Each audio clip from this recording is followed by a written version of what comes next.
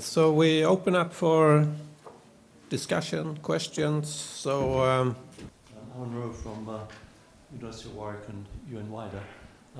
May I address this question to Steve? Steve, first of all, excellent, very clear, level-headed presentation, I think, about the pros and cons. I just had one question about your views on the pipeline, because you mentioned the geopolitics of moving the Ugandan oil through Kenya. But the decision now, as I understand it, is it will be moved down through Tanzania to a port at Tanga. But that process will involve going through something like 100 different districts of Tanzania, all of which will have some sort of say on this happening, and some involvement, I guess, in the problem you mentioned of heating at various intermediate points. It's also one of the most expensive investment projects that's ever been thought of in Africa, as I understand it. Could you just comment briefly on your own perceived view about the reality of this pipeline? Thank you. Could we have a... Yes, please. We take 3 questions, and then hopefully they're equally distributed. We'll see. Thank you very much for the presenter. It was really interesting and very informative for hearing different experiences. My small observation again go back on the oil and gas and revenue mobilization in Uganda by Steve Mugeno. I just get interested to see how long the country has been waiting the export of oil, and some of the comments you have already mentioned, it's about how long people can wait and how this have affected the economic position of Uganda. Because when you look at the time and probably look at the expectations, probably there's some investment in land expropriation, investment in estate, as you mentioned. But all this, again, affect the economic stability and the planification. So do you think that this investment, let's say the investors who came to build the pipelines and who came to plan land expropriation, do you think they will get the returns on what they are doing? Because the problem is they have already invested, and probably international oil prices are changing, the expectation of the climate change and probably potential reduction in the oil use in the future. All these are going to affect all the plans for the Uganda who have been waiting to use these natural sources. Do you think that there is an alternative for the Ugandans to probably cope with non-oil use in the future? Thanks. Okay. Gordon, yes. Steve, thank you so much for your presentation. I'm from Uganda. My name is Joseph, and you gave us a very good overview of what is really happening in Kampala and Uganda concerning oil. We are here in Norway, and Norway is a very good case study for good practice in the oil sector. So what can Uganda learn from Norway, and what should we take and probably improve our sector even before the oil flows? Thank you. Thank you. Yeah, unfortunately, you have 3 questions to answer. Thank you so much. By the way, thanks so much. Seems that you're actually listening to what I was presenting earlier. I like the level-headed. I don't quite know what it means, but probably means that I didn't overshoot in any way. No, I very quickly, I think that the Total E&P is, of course, a French company. And it's quite interesting that it's expending so much social capital, but as well as financial capital in Uganda. So there's a whole lot of, what fascinates me is the dynamics of oil and what's happening around Africa. For example, ideally, Total would be investing in West Africa, I would imagine. in the Malis and the Cote d'Ivoires of this world, but actually they are diversifying from what is a completely terrible experience of French experience around that region. And they're looking at, the French companies are looking at Mozambican gas. They're actually trying to look at Tanzanian oil and so on. They're almost moving entirely from, so another aspect of it. But going back very quickly, yes, oil seems to be going through, the pipeline will go through extremely long, maybe it's over 1,000 miles and several, what would that be in kilometers? As I said before, what is helping in the case of Tanzania is Tanzania owns land by the constitution. It can grab it, it can from, so it's a much stronger position. It would have been much more difficult where the private sector, private ownership is much more entrenched in Kenya than, so that might help. But it's still going to be a logistical nightmare when you consider that there are issues already in Uganda in terms of land allocation, what people have not been paid, or ghost households have been paid and the real ones have not been paid already, even before the oil starts flowing. So there are going to be challenges and issues. But I say the momentum, because it's taken off. There's no way you can do it halfway. It started, there's a lot of political commitment. I do feel that it will go on. Obviously, I mean, governments change. If a new government comes in, maybe, but as long as Museveni is leading that country, I think it will go on. He has invested so much in terms of social capital and political capital. Very quickly, yes, you are talking about the issue of what they call generally stranded assets. You build this whole, white elephants, and then nothing really happens. So there is always that threat, because it's huge. These parts of Uganda, you're transferring from Stone Age technologies, really, people that are living under very crude conditions, to high-level technology, helicopters coming in, they're building out an international airport.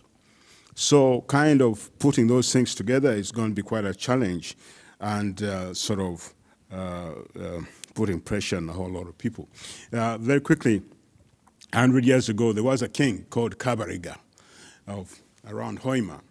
So when he was taken prisoner, he's reputedly said something like, "Everything has its time," he said many years ago. So people from that region are saying, yeah, you see, the man said everything has its time. This is our time now. So you can see everything is planned out. I don't know. Joseph, yes, thank you so much. What can Uganda learn from Norway? That is one example I sort of gave as a conclusion. I think I'll just give that one example. Norway says that if you cannot use some of the oil, preserve it for future generations, and just use to expand. I mean, in a way, Norway is very interesting. You come in, it's a normal Scandinavian country. I lived for a long time in Sweden with him, and it's not very different. And yet, this country is sitting on, use an African expression, is sitting on $1.5 trillion in terms of the resources that have come from oil. That could never happen today. In today's political economy in Africa, it could never happen.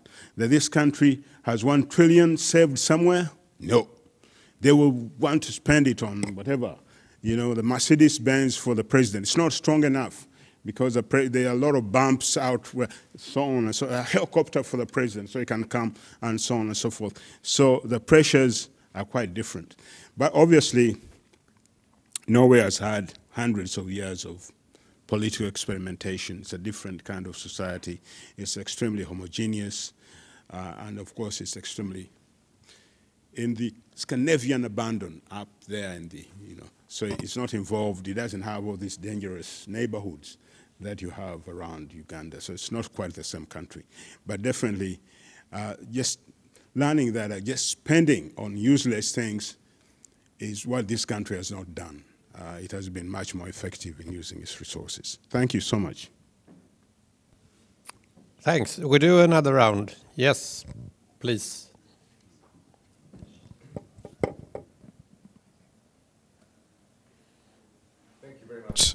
This is directed to Etienne and Catherine. What a fascinating couple of papers. I mean, I was super excited and mesmerized by the presentations. I come from the EITI, and it's really encouraging to see that the data is being used to do this analysis. But I also understand that there's a lack of data to measure that. So I have two questions. The first one for Etienne. So what are the main sources of data in this really scarce world of data? Are you, for example, measuring production vis-a-vis exports and sales, and that's how you can have a proxy of that amount of losses, of revenue lost? And of course, and that comes to the second question that's also directed to Catherine. It's really encouraging to see, for example, that it's Nigeria EITI, which is one of the largest secretariats and with longer history of implementing the EITI, that's actually producing this information. And it's really encouraging to see also that good data and good infrastructure can then increase demand for better analysis and better data as well. But so what are the lessons that you think we can learn to actually help the data for this kind of analysis being produced? And we are very happy that we have now a new 2023 EITI standard that brings more information demand from the environmental side and stronger anti-corruption mechanisms also in the publicization of data. But we need to strengthen that further. So yeah, any thoughts? Thank you. Yeah, we had one more at the back to the right. Okay, that was also one. Right, thank you. Another question to Etienne and Catherine here. I'm much more interested in minerals and metals. So I just would like to know, in your work, have you come across any similar approaches, Etienne, when it comes to metals?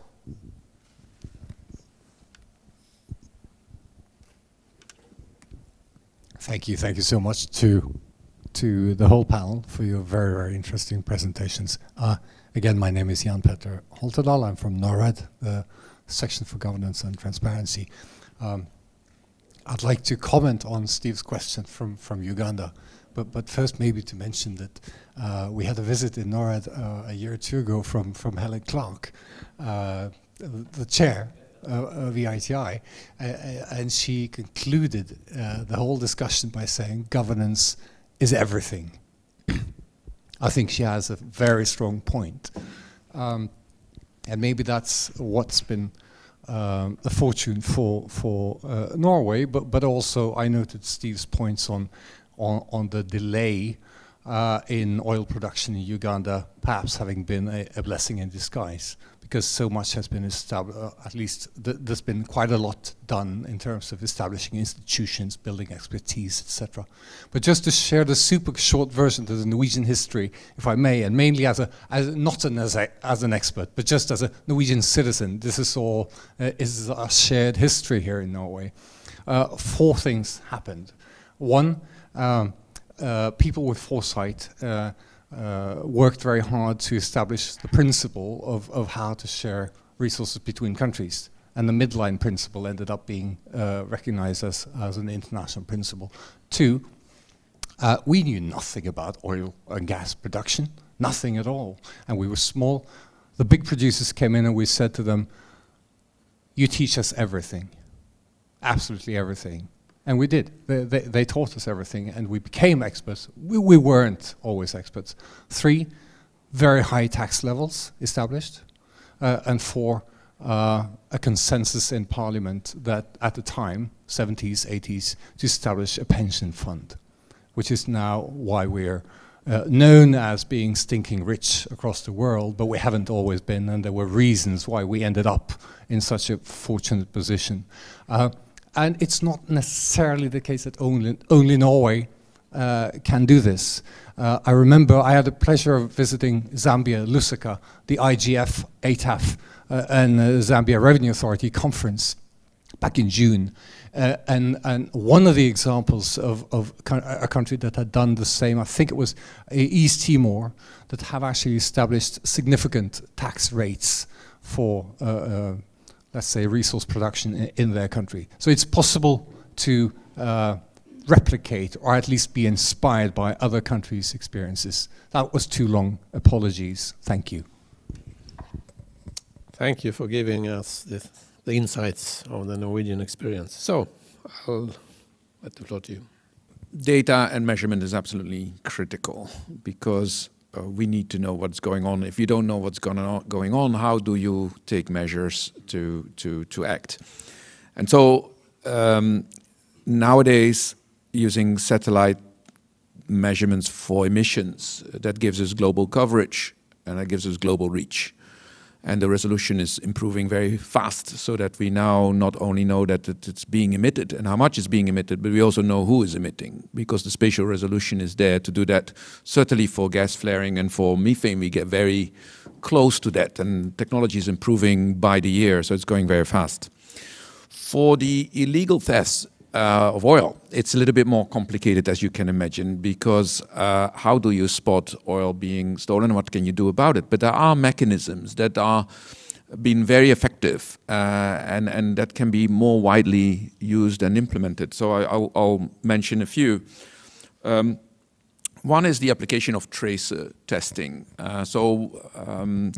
Oil companies in various countries, what they do if they have a problem with theft is they emit a tracer A at the origin where they produce, and they emit a tracer B where the oil is being collated, and say there's a pipeline in between.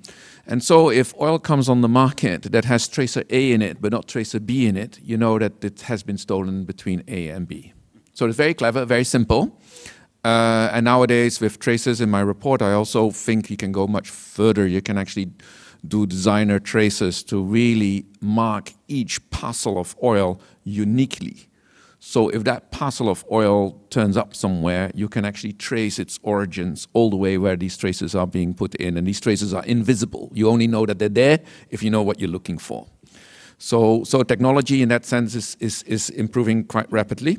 The second one I would mention is metering. So Singapore is a great example. We know there's a lot of fuel adulteration happening in Singapore maritime sector. So they decided as the MPA, the Port Authority, that only multi-phase flow meters could be used. And these are, well, were supposed to be sort of tempering proof. And as soon as that was introduced by the government, we saw the true extent of the amount of adulteration and mismanagement that happened before. And we could actually calculate on the basis of that how much fuel was actually lost before. Now people getting smart and they start also to adulterate multi-phase flow meters with magnets and all of that. But so it's always a catching up process. And the third one I would mention on the metering is, again, satellites. Satellites, again, provide tremendous insights in bush refineries, for example, that I mentioned, which are absolutely ecological, catastrophe, and certainly in certain countries, it's hundreds of thousands of barrels going to waste in the environment that way. You can spot that from satellite. The other area is maritime operations. Ships that do illegal transfers at sea, you can actually spot them by satellites. And again, the same satellite technology that we use for flaring can be used to track ships at sea, particularly lights, but also radar systems and the likes are all traceable by satellites. And I think when you see an aberration in terms of transponders being switched off, that kind of thing, immediately you should start focusing on what is happening here and take action, and the response time can be much accelerated. So 3 different metering solutions, and as I said, no golden bullet here, just a mix of technologies that can help. Thanks, Etienne. Thanks for all these great questions. To the point about data and EITI and Nigeria EITI, one of the things that I think helped enormously in Nigeria was about 2 years ago, 3 years ago it must be now, they changed their data to actually report by asset. Until about, I think, 2019, all the reporting in the very good, by the way, EITI reports, which are all on the website, they were aggregated for the most part. So you couldn't really then, as Etienne's saying, pinpoint exactly which asset is flaring, which volumes and where, who owns it, etc. So they changed that. So that allowed us, when we did our analysis, to compare. So they were doing that as a basis for establishing penalties, because the government, again, has penalties in Nigeria. 3 or 4 years prior to that, they'd raised the level of the penalties to a more meaningful. So that these sums were going from something like 15 million for all companies the last year under the old to about 250 million. I can't quite, it was at that sort of order when they started to charge a more realistic level. But importantly, we were then able to look at the value of the gas on those assets that were reporting the penalties. And what we would find a big discrepancy between that penalty level that the government had set did not, in fact, reflect the value of the wasted gas. So again, from a regulator point of view, this independent satellite data can act, because it's providing you with actual volumes, and you can look at, the prices, and prices obviously vary, but the difference is quite significant. So what it tells you is that penalties are good, but they may not actually reflect the value of the wasted gas, which again comes back to the government revenues being lost as part. They're not going to get all, but as part of that. So I think that's a really, really important point. And I mean, to Magnus, anything being done in metals, I mean, in my previous iteration at ICMM working on metals, we had a whole program, Partnerships for Development, which was focused on precisely this public-private collaboration. I mean, the issues are somewhat different, but not necessarily that different in the mining sector. But we would have, again, multi-stakeholder workshops to debate the evidence that had been generated from a toolkit which had been developed by Oxford Policy Management and others. So I think this model of collaboration, I mean, really these big, challenging world problems, we cannot just have regulation. We cannot just have transparency. We need these different elements to be working together. They all got a role to play, going back to the point about the importance of taxes that the IMF is looking at. That's a game changer for regulators if something like that is applied. It really is. But you need that public-private collaboration, and that's how I think we can really move the needle on some of these challenges. We heard again this morning how the many more challenges we have to deal with. So these are some examples of ways which we can work together to address these. So thank you. All right, so I think we'll end this session, and I thank all of you for interesting, fascinating questions, but I also want to thank the panel for the excellent presentations. So, thank you very much.